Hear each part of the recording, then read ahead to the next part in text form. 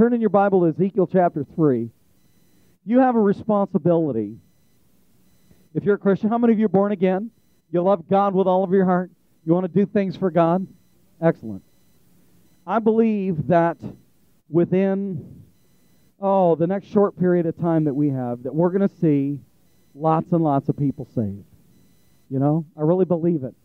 There's lots of things happening. There's, the hurricane that just went through Florida and is heading up to North and South Carolina. In fact, you know what? Let's pray for them right now. They've had a lot of flooding, a lot of hurricane activity already. Let's just pray for them. Father, in the name of Jesus, we pray for our East Coast. I pray, Father, that you would protect those people, that you would help them, that you would provide refuge for them in the name of Jesus, that salvation would ring out in that area, that, Father, people who have never prayed before would begin to pray. And, Lord, you said that if the people would pray, that you would hear their prayers, you would heal the land. And, Father, that land needs healing because it's been ravaged by storms and floods. So, Father, I just pray for your people that they would humble themselves, that they would hit their knees and begin to pray. And I pray that other people that don't even know you would begin to pray, and they would call on you, and they would be saved in Jesus' name. Saved in their souls and saved from calamity. Father, I thank you for protecting those people and bringing them close to you. Father, we know you're not the author of destruction. We know that you're not. So, Father, you are the author of healing and help and deliverance. So we ask you to bring that to those people on the East Coast. In Jesus' name. Amen? Amen. You know, God will take bad things and turn them into good. That's what I like about him. He's a good God. Ezekiel chapter 3, and starting in verse 17, let's read this and see what it says. This is the word of the Lord coming to Ezekiel. And he says, Son of man, I have made you a watchman for the house of Israel. Therefore, hear a word from my mouth and give them warning from me. When I say to the wicked, you shall surely die, and you give him no warning, nor speak to warn the wicked from his wicked way, to save his life, that same wicked man shall die in his iniquity, but his blood I will require at your hand. Yet if you warn the wicked, and he does not turn from his wickedness, nor from his wicked ways, he shall die in his iniquity, but you have delivered your soul. Again, when a righteous man turns from his righteousness and commits iniquity, and I lay a stumbling block before him, he shall die because you did not give him warning. He shall die in his sin, and his righteousness which he has done shall not be remembered, but his blood I will require at your hand. Nevertheless, if you warn the righteous man that the righteous should not sin, and he does not sin, he shall surely live because he took warning. Also, you will have delivered your soul. And this is an amazing passage of Scripture, and he's talking to Ezekiel about being a watchman. You know, if you're standing out here, Pipeline Road, especially right here at the top of the hill, is particularly tricky because people come up from that direction over this hill, and I mean, you can't see. I've seen accidents out here, more than one, where somebody comes flying over this hill and someone has stopped to make a turn one way or the other, and wasn't going slow enough to be able to stop in time, and they, slam on their brakes, screech all over the place, and hit.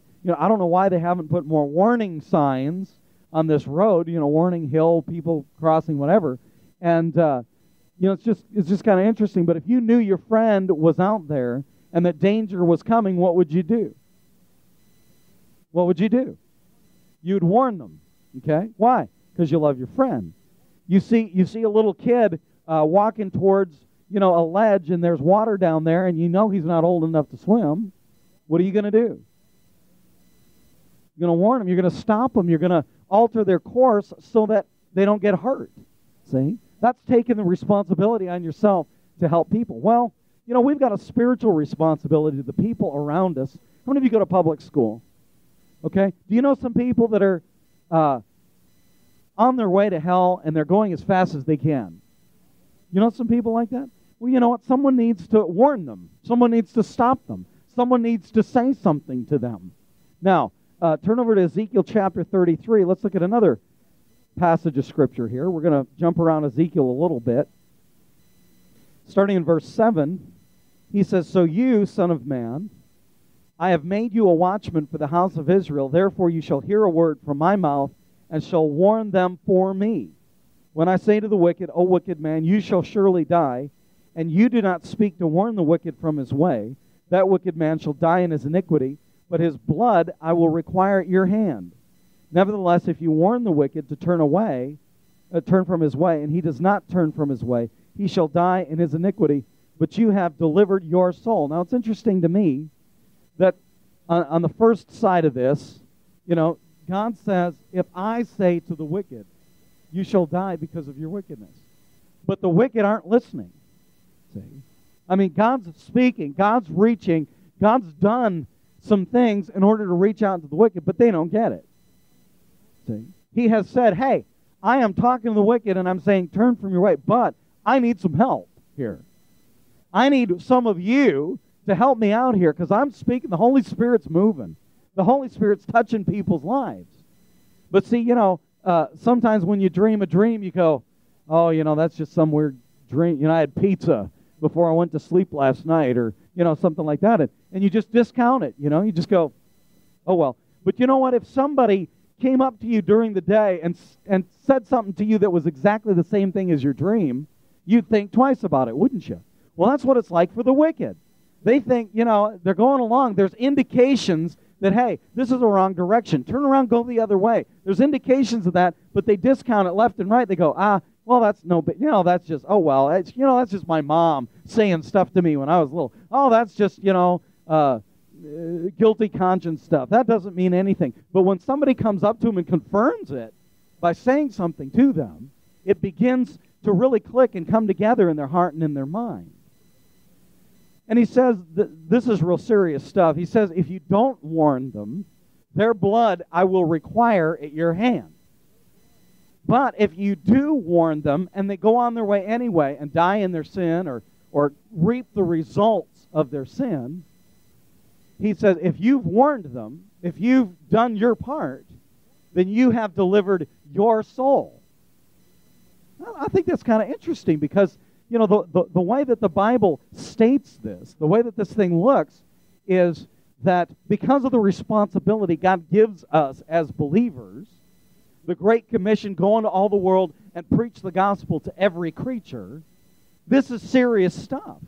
This isn't just go into all the world and preach the gospel to every creature, or maybe just some of them. Preach the gospel to every creature, if they don't look like an axe murderer, There's no ifs on it. It's just like go and preach to every creature. Now, you read the book of Acts. From Acts chapter 1 to Acts chapter 10 is a period of about 10 years. And during that period of time, the apostles went into all the world and preached the gospel to every creature who was Jewish. And that's all. They didn't preach to any Gentiles. They didn't preach to any Italians. They didn't preach to any Greeks. If they went to Greece and there were Jews there, they'd preach to those Jews. If they went to Italy and there were Jews there, they'd preach to those Jews. But they didn't preach to any Gentiles, anybody outside of the Israelite family. And in their minds, they were doing what Jesus said to do. But in Acts chapter 10, something interesting happens. Peter's praying one day, and he has this vision of a sheet coming out of the sky, and it's got all these unclean animals, and he hears a voice, and it says, "Rise, Peter, kill and eat." And Peter says, "No." Now, when the Lord's speaking to you, a good thing to say is yes, not no. He says, "Not so, Lord. I've never eaten anything unclean." Well, this vision happened 3 different times in a row to get Peter's attention. And then the sheet went off, and then there was somebody at the door, and the Holy Spirit spoke to him and said, "Get up and go with these men. Don't worry about it. Just go." And so he knew the voice of the Lord. This was Peter. This is the pastor at Jerusalem. This was the guy, see, that had gotten the instructions from Jesus, go into all the world and preach the gospel to who? Every creature. And who had he preached to? Jews only. Okay? Well, he shows up. He follows these men. He goes with them. He shows up at a guy's house that is a Roman. The Jews were in bondage to the Romans at the time. Not only was he a Roman, but he was a centurion. He was a Roman soldier. He was a Gentile. He wasn't Jewish. He was Roman. The Jews hated the Romans. And he was a centurion. Not only was he a Roman, but he was part of the army. He was part of the group that was keeping the Jews in bondage. But this one guy, this Roman centurion, prayed all the time and gave like crazy.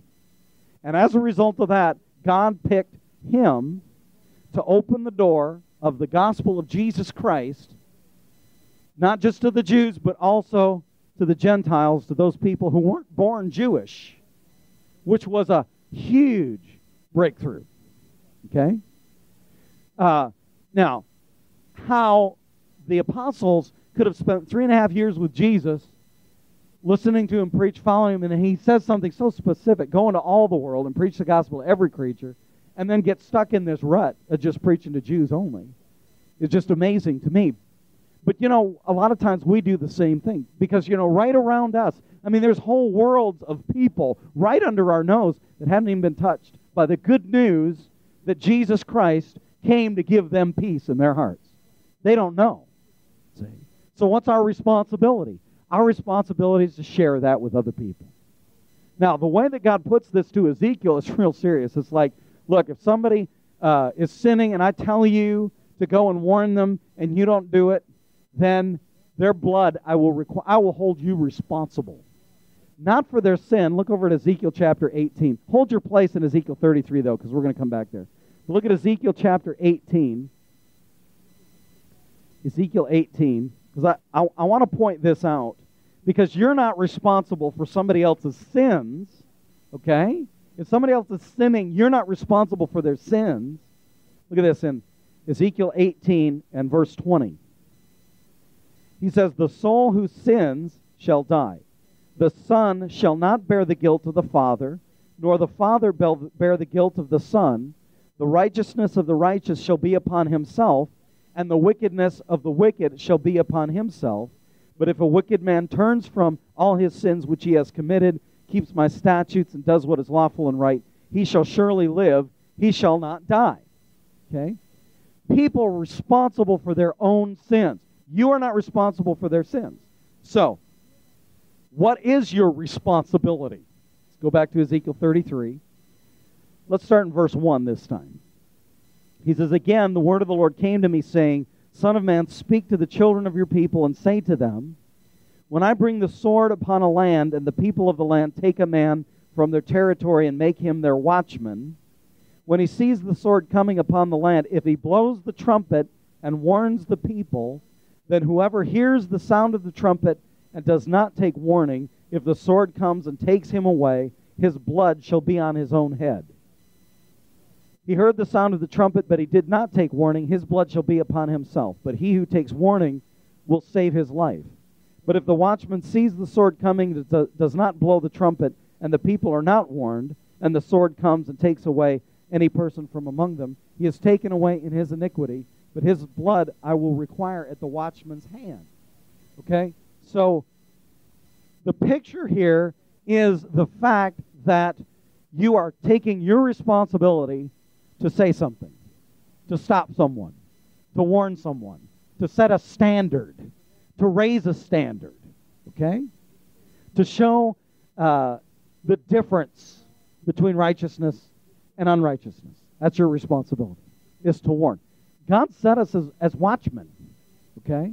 Now, you go to school or you're at a job and you're a watchman.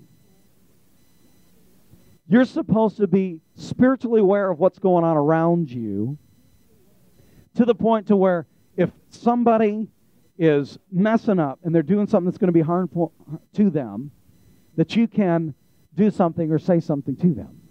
That's your responsibility. You're not responsible for their sins. You are responsible to reach out to them, to help them.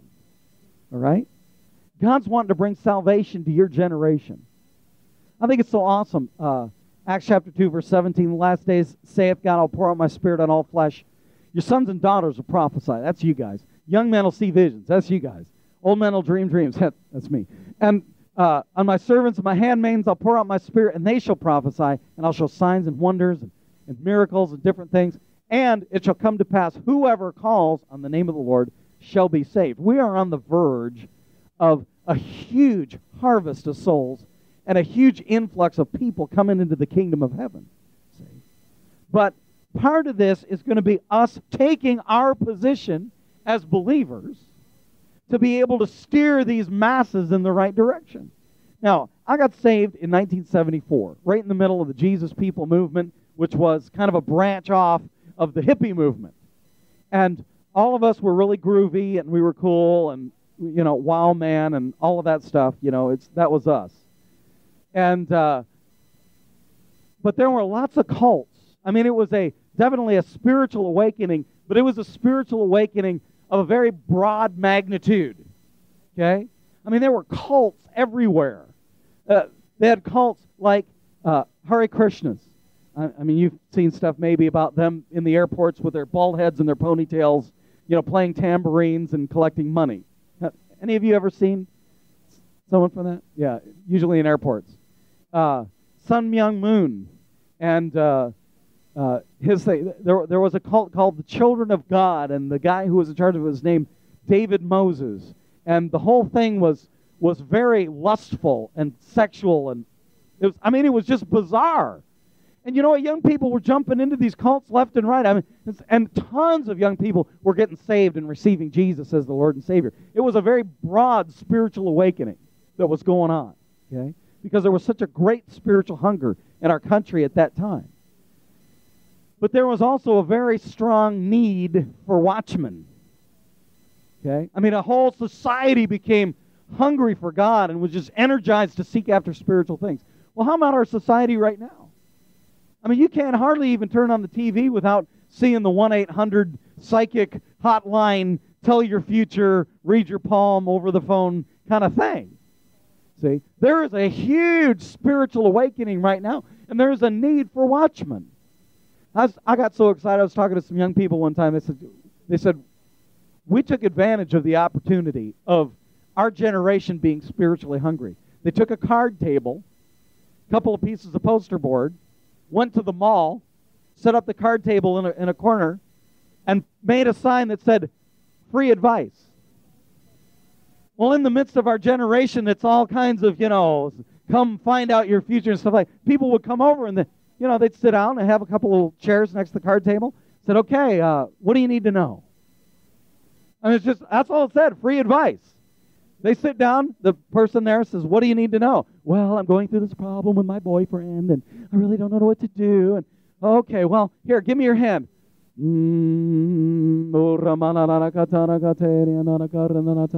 Well, okay, here's my advice to you. Receive the Lord Jesus Christ, and thou shalt be saved. Just witness to him, share Jesus with him, pray for him, and stuff like that. I just thought, how cool to take advantage of an opportunity like that. We met another young man who was with, I think, Youth with a Mission in Australia this last trip, and they were ministering in an area where there were a lot of, people who were into crystals and just all kinds of spiritual things, like that. And they would set up a little booth that said free prayer. He said, you wouldn't believe how many people come over for free prayer. It's just amazing. But what are they doing? Taking advantage of the opportunity in a spiritually hungry generation. See? What is that? Watchmen. Watchmen. People taking their post and doing something. Now, I'm not saying bring a card table to school tomorrow. Set it up, free outside of biology class, free advice. But, God will show you what to do. God will lead you. God will direct you. He'll show you. But you got to take your position and take your place as a believer and as a Christian. See? You're not responsible for their sins, but you are responsible to be a watchman, to watch out for them. Why? Because they don't know how to do it themselves. I want to show you a couple other verses that go along with this. Look at Matthew chapter 27 in the New Testament. Matthew 27.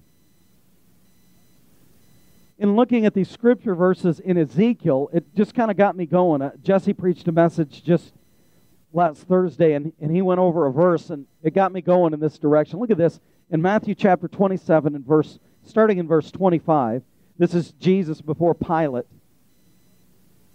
at his trial. The governor asked and said to them, which of the two do you want me to release to you?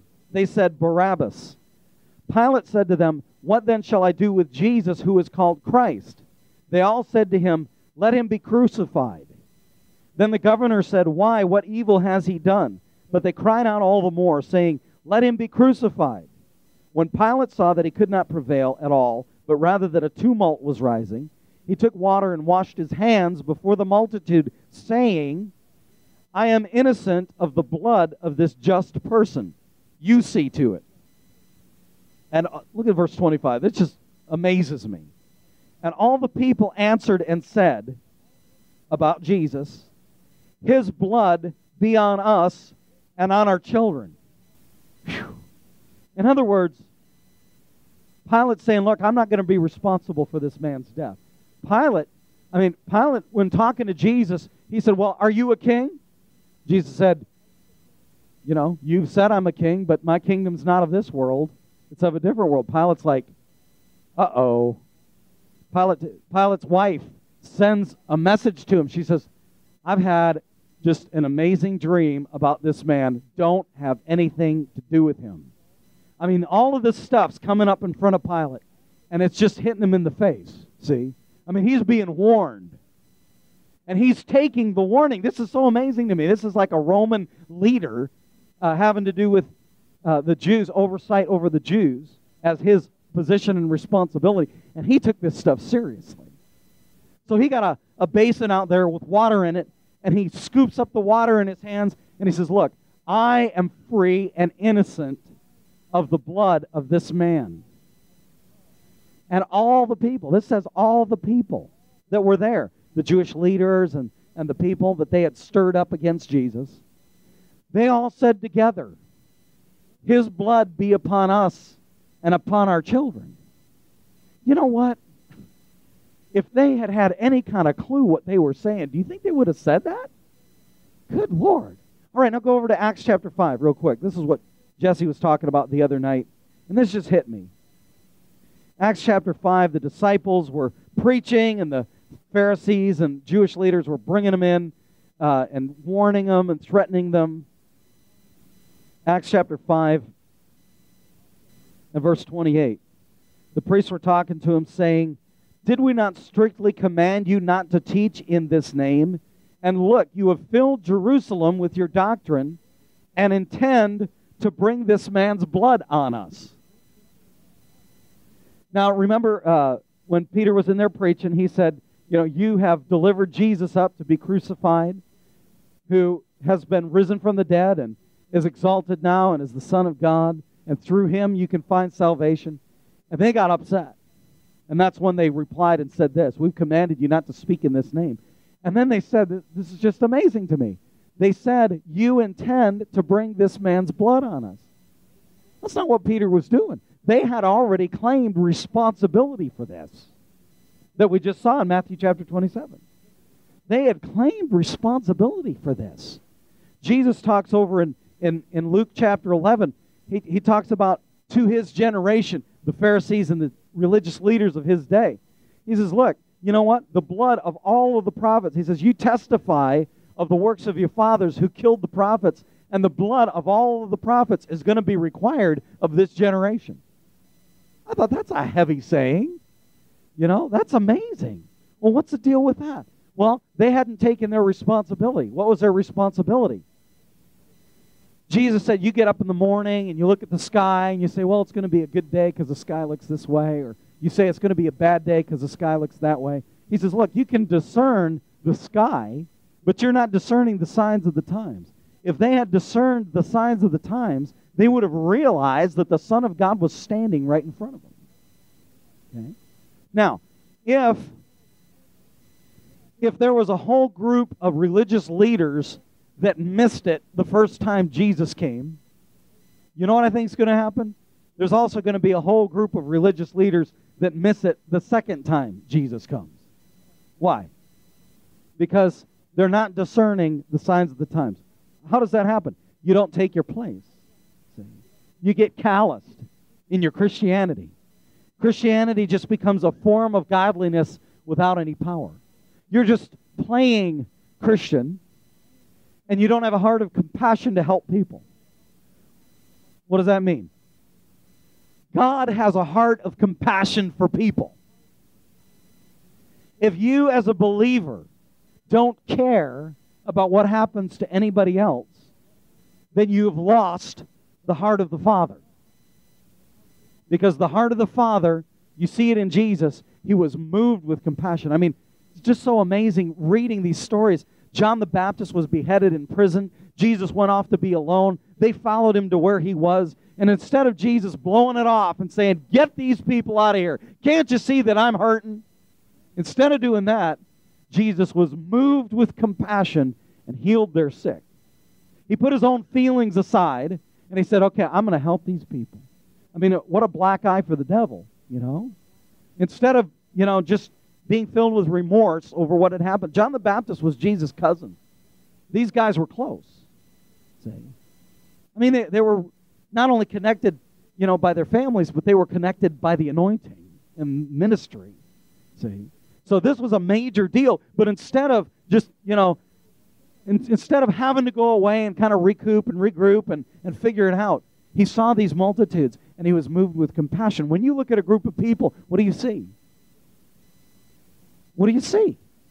Guys, when you look at a group of people, do you see all the cute chicks? Or do you see people with needs? Girls, when you look at a group of people, what do you see?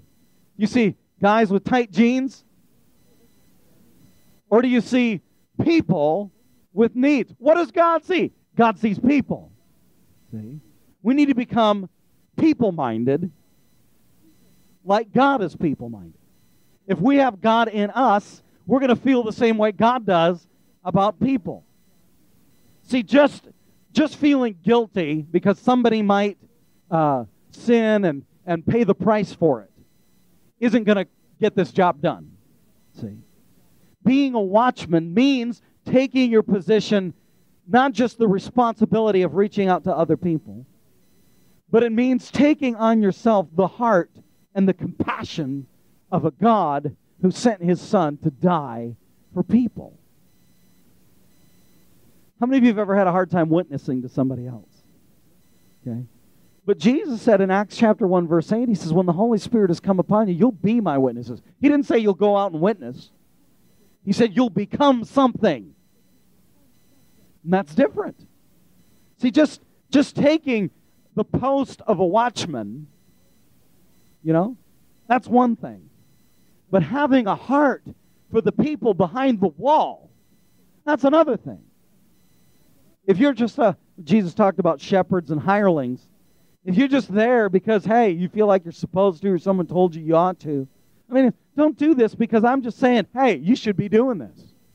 But you know what we ought to do? We ought to cry out to God and say, God, fill us with a heart of compassion for people. See? What will that do? That'll create a sensitivity in your heart that will lead you and direct you to hurting people that need what you have. This part is so important. I think it's Acts chapter 3, Peter and John were coming into the temple, and there was a guy sitting there that had been there for years and years. He was crippled. He couldn't walk. It's the same gate Jesus came in and out of a whole bunch of times. And the guy was there, but Jesus didn't heal him. Okay? So, what's the message? There were a whole bunch of people in the book of Acts that got healed that probably Jesus walked right by. Well, what's the deal with that? Jesus always did the will of the Father. The key isn't running outside the door, running down to, the little store on the corner and yelling Jesus into the face of everybody you meet. That's not the key. The key is having that Father's heart of compassion for people to the point that you are led by the Spirit and you hone in on the direction of God so that there's fruit. It's ripe every time. If you just, go out throwing Jesus at everybody, you get a handful of tracts, you run up to someone and you throw them in their face and scream, get saved. Is that going to be fruitful? Effective? Is that going to help them? No, they might have to go to the doctor and get it surgically removed from their eyeball. What is God wanting? God's wanting us to be like him. That's what he's wanting. God's a watchman. God is saying to the wicked, stop it. And they can't hear it. So he's saying, would you guys please come help me? Here's a person who's hurting. They're dying. Would you help me? They're not listening. I mean, they can hear it, but they're not listening. Would you help me talk to them? Say, why? Because God wants to set them free. God wants to deliver them. Look at Acts chapter 20. Starting in verse, verse 22. Acts 20:22. He says, "And see, now I go bound in the Spirit to Jerusalem, not knowing the things that will happen to me there, except that the Holy Spirit testifies in every city, saying that chains and tribulations await me. Will see my face no more. Therefore I testify to you this day that I am innocent of the blood of all men." This is twofold, all right? Not only is it an outstanding picture of somebody who has stepped into this position that we're talking about tonight, to preach the gospel to everybody that the Lord leads him to, every place that he goes to. He's not ashamed. He's not afraid. He's not intimidated by the things that they do. He's going to do what God's shown him to do, regardless of the circumstances. Not only is that just an outstanding example of what that means, but also it's an amazing picture of the forgiveness of God, because he says, "I am innocent of the blood of all men." You know what Paul was before he became a Christian? He was a Christian killer. For him to make this statement means that he had truly been crucified with Christ. He had truly put his past behind him. It was buried. That his sins were gone, because he says, "I am innocent of the blood of all men." But this ought to spur us on to fulfill the position that God is calling us to do. One more verse, Colossians chapter 1. Colossians chapter 1. Everyone say, "Oh boy." Here's what he says. Colossians chapter 1, starting in verse 25. He says, "Of which I became a minister according to the stewardship from God, which was given to me for you, to fulfill the word of God. The mystery which has been hidden from ages and from generations, but now has been revealed to his saints. To them God willed to make known what are the riches of the glory of this mystery among the Gentiles, which is Christ in you, the hope of glory." Look at verse 28. "Him, Jesus Christ, we preach, warning every man and teaching every man in all wisdom, that we may present every man perfect in Christ Jesus. To this end I also labor, striving according to his working, which works in me mightily." Here's what God's wanting to do. He's wanting to do a work in you that will produce this kind of energy that he expresses in verse 28. "Him we preach, warning every man and teaching every man in all wisdom, that we may present every man perfect in Christ Jesus." He said, "I do this by the working of God that works in me mightily." Now, this isn't just magic. This isn't just Paul walking around one day and the magic Jesus fairy shows up with his magic wand and pops Paul on the head, ding, and Paul suddenly becomes super Christian guy.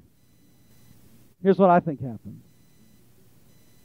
Jesus did show up. Jesus did reveal himself to Paul. Okay? But Paul had a decision to make. Every single one of us have a decision to make. We can choose reality, or we can choose religion. I grew up with religion, guys. I grew up going to church, and I never knew Jesus.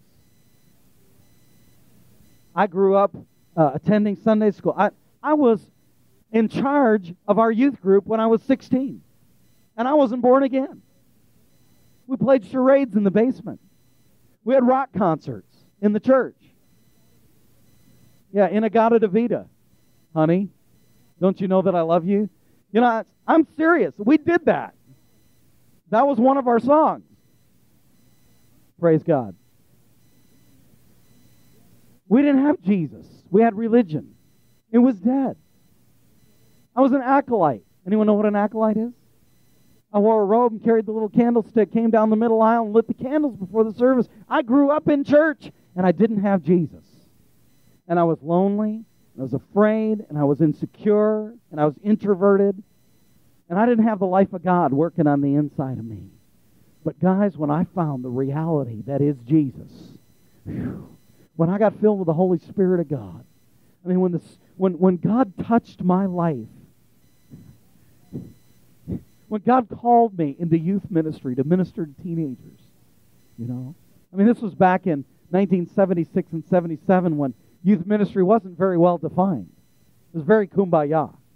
Okay? I'm serious. I mean, it's very hippie, sit in a circle. You know, it only takes a spark. And we were just very, very kumbaya. Okay? We had the life of God, though. I mean, and it was growing in us. It was happening in us. But when God called me to reach out to young people and minister to teenagers, wow. You know, and I think about teenagers all the time. I scare teenagers. I walk up to them in the mall and go, hey, how you doing? They're like, adult, stranger, stranger, stranger. Maybe I am stranger than most, but you know what, though? I can't help it. I can't help it. Why? I love people. Because I love God. When you love God, you have to love people. When you really have this intense relationship with Him, you can't help it. Because when you look at people, you begin to see them like God sees them. You know what? If you're intimidated by me, I apologize. You know? I mean, I humble myself, okay? If you're afraid to come and talk to me, I'm sorry. I'm sorry that I'm really intense sometimes. You know? I mean, sometimes I get in teenagers' face and I'm just scary. And I'm sorry if I come across that way. But you know what? It's because I care about you, and I care about your future, and I care about what goes on in your life. And if when you're around me, you feel bad because of things that have happened in your life, you know what? That's just the conviction of the Holy Spirit that's on your life. But you know what? I love you, and God loves you. See? God wants to change things in your life so that you don't feel bad, so that you can feel good about yourself and feel good about your relationship with Him. That's what God's doing. That's what God wants to do with you. You've gone through too much of your life feeling bad about stuff already. Okay? Feeling guilty, looking backwards. Jesus said, He said, if you come to me, I will not turn you away.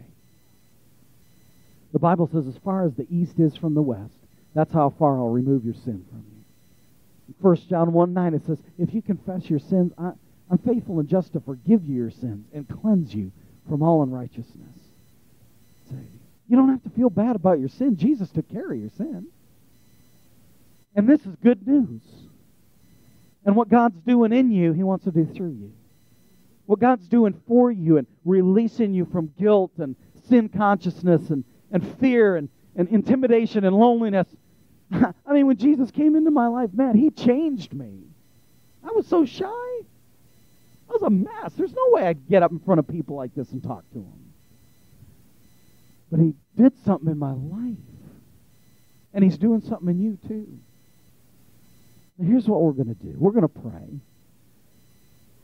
But I believe what God wants to do tonight is set you free from intimidation and inferiority. Set you free from religious ideas. I mean, some of you have grown up in church, and some of you have gone to great churches. But to you, it's just been something to do. God wants to become real in your life. He is real. He's so awesome. He'll be your best friend. I want everyone to stand up right now. Come on, stand up with me. We have a responsibility to take a position. And this is a serious thing, okay?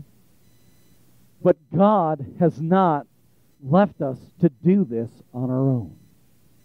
God wants to do a work in us so that He can do a work through us. See? We have a responsibility to help other people. We need His help first so that we can help others. Okay? Just join hands with everybody. Just reach out and grab the hands of the person next to you. You know, there's some young ladies in here that are going to be healed from some real serious hurts and wounds in their heart tonight, right now, as we pray.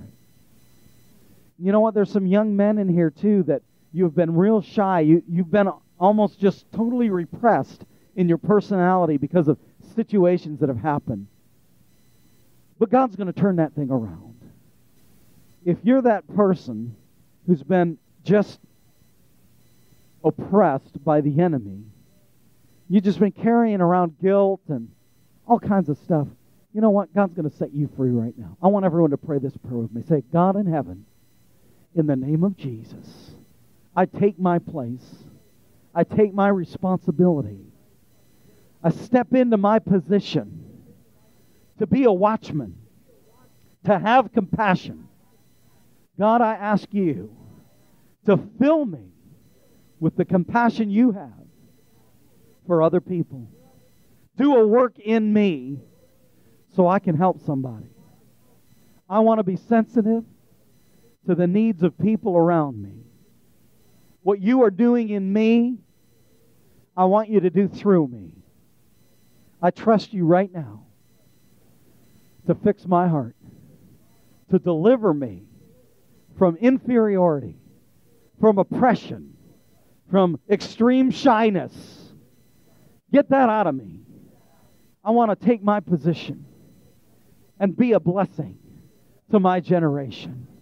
God, I thank you that you're doing that in me now. In Jesus' name. Now just begin to pray for each other. Father, right now, we just minister to each other. We just release the strength of God and the stability of the Holy Spirit to establish these young people in reality. Not in religion, but in the reality of a relationship with you. You know what? Maybe there's some here tonight, you've never asked Jesus to be the Lord and Savior of your life.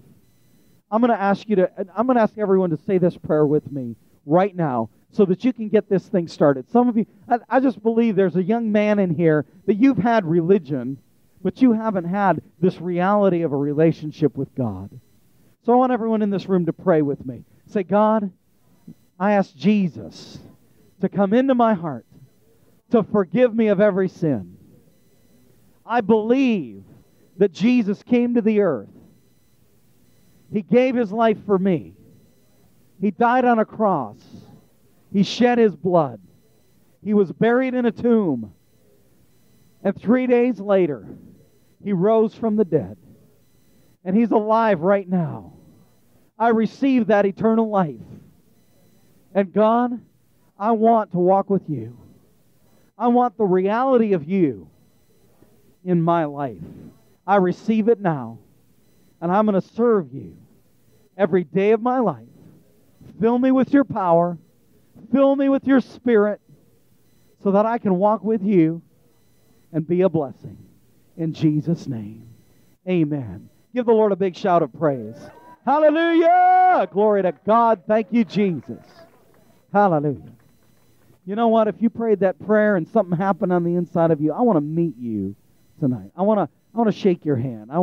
It'll bless me to look into your eyes and to know that God did that in your heart. You know, some of you have been walking along, and I know what it's like to have religion and not have the reality of a relationship with God. Maybe you're in that same position. I'd like to meet you tonight if that's you, okay? I want our campus pastors to come up to the front and just stand along here. And you know what? If you need prayer for healing, if you need prayer of agreement for anything, they would be glad to pray with you and agree with you for that to happen. Some of you, you know what? Some of you need some prayer for situations that are going on at home, situations that you're dealing with. You just need that extra boost in prayer. These are our campus pastors. They are on our high school campuses reaching out to young people, being a blessing and praying for people every week. And so I just want you, if you need prayer, to come up and see one of these. We're going to close in prayer right now. Father, in the name of Jesus, I thank you that not one person will leave here without their needs being met, without knowing in their heart that God's working and doing something in their life. Lord, anyone in here who needs that extra prayer of agreement, I thank you that they're going to come to the front and they're going to receive a blessing from God. We thank you, God, for tonight. Thank you, Father, for increasing, Lord, our effectiveness in reaching out to other people. Make us that witness that you desire for us to be. In Jesus' name, amen. Spencer and Cyndy Nordyke, reaching nations and generations. For more information, visit NordikeMinistries.com.